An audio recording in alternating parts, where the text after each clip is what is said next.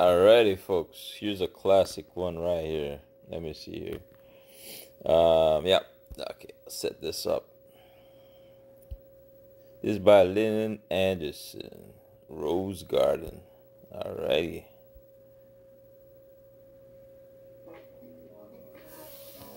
Wait for the ads.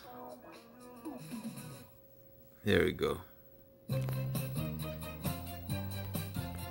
They go right ahead. I beg your pardon. I never promised you a rose garden along with the sunshine. There's gonna be some little rain sometime when I take you to the gotcha give life and life go. I beg your pardon. Never promised you a rose garden. I could promise you the things and big diamond rings. If you find the roses grow in stalks of the clover, so got it bet over. Well, talking pearl, we could take a palm true. I could give you the world right now, a silver platter. If you don't, would it matter? So I smile for a while and let's be jolly. I don't wanna be so melancholy. If I'm alone, share the good times when you can. I beg your pardon. Woo! Never promised you a rose garden along with the sunshine. There's gonna be little rain sometime.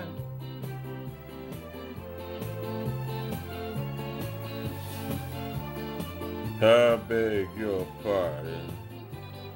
Woo! Never promised you a rose garden. You can sing your tune and promise you the moon. If that won't hold you, I just won't let you go. But there's one thing I want you to know. You better look for the leap and still run deep. If you don't always want someone to pull you out. And you know what I'm talking about. So smile for a while and let's be jolly. I don't wanna be so melancholy. Let's look and share the good times while you can. I beg your pardon. I never promised you a rose garden along with the sunshine. Gotta be a little rain sometime. I beg your pardon. I said I never promised you a rose garden. Woo! So you have to switch up my voice, you know what I mean? You gotta adjust. That's what I meant by winging it. If you're a karaoke singer, you gotta sing songs that you're not comfortable with. You gotta sing songs that you don't know. And that's how you can test your skills. You know what I'm saying? And I don't read fast and I jumble the words a bit, just as long as it sounds part to the music and on tune, which sometimes I'm not on tune, but as much as possible I try to be. That's how you do it, and you wing it or you butcher it. And I don't mind doing that, you know, but as much as possible, you gotta try your best, and that's what it's all about. And that's why I listen to Kara Fun, and there's many out there, but on YouTube, Kara Fun is what I use because it's fun, right? Like I said, I'm not doing this for American Idol. I'm not a contestant. I was gonna say beauty contestant. No, Mr. Olympia, right? Yeah, right. Anyway, what I was trying to say, you know, this is all for relaxation, laughs, and joy. You know, that's all it's about. But sharing is caring, right? You know what that is, right? No. We're not sharing spouses here.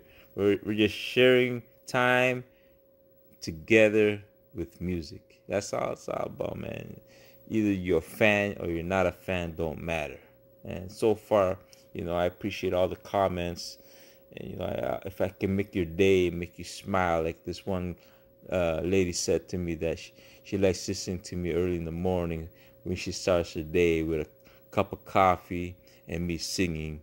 And, so, it's all good. It's all for fun. That's what it's all about, man.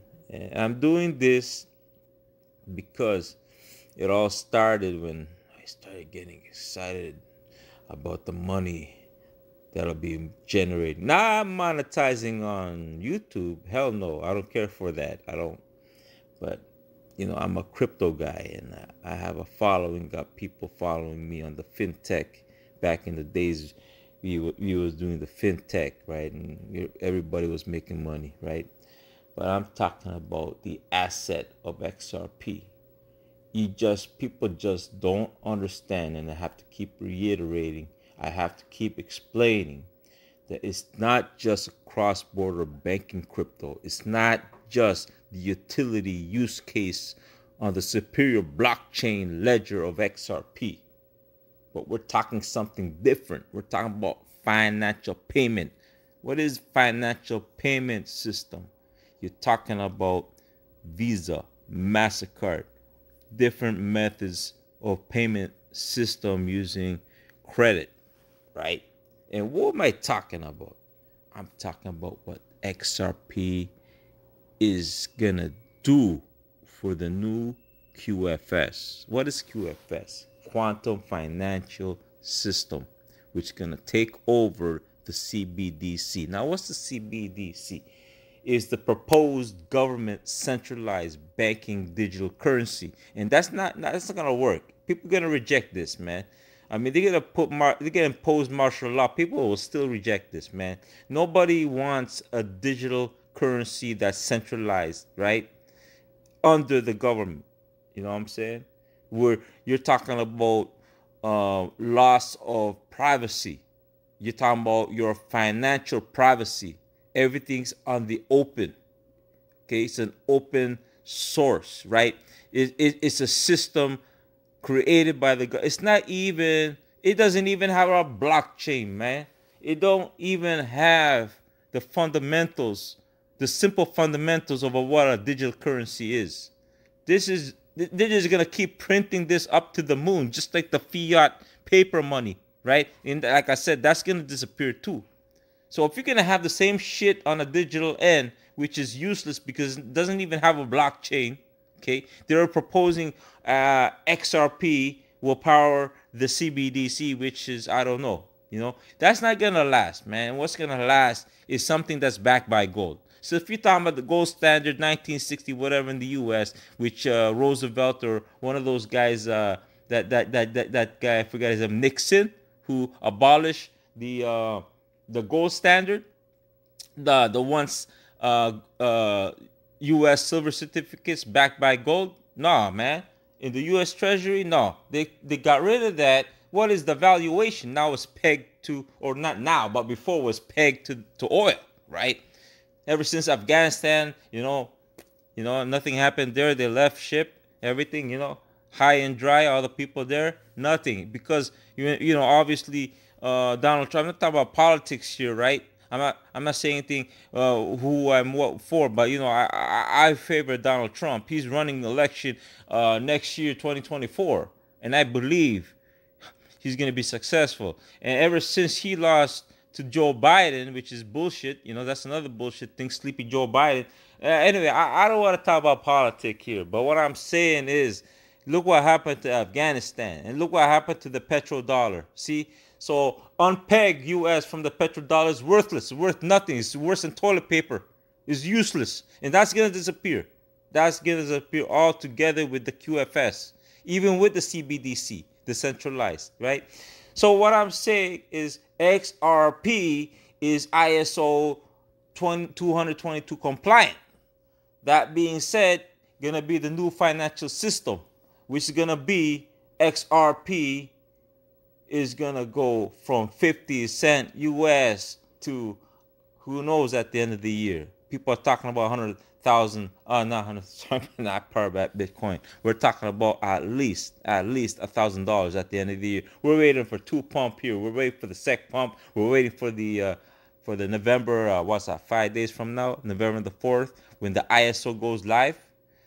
So, anyways, what I'm trying to say, I'm gonna relax now and tell you, you gotta get into the asset. You gotta start buying XRP at 50 cents, which is a blessing, because after the exoneration from the SEC, there's already a settlement made. Okay, there's no public announcement yet on the XRP, but when they get exonerated, the true valuation that corporations are trading right now, even not on the exchange, you're talking about the true valuation is going to come out there. You're talking about 5, 10, $100 per unit.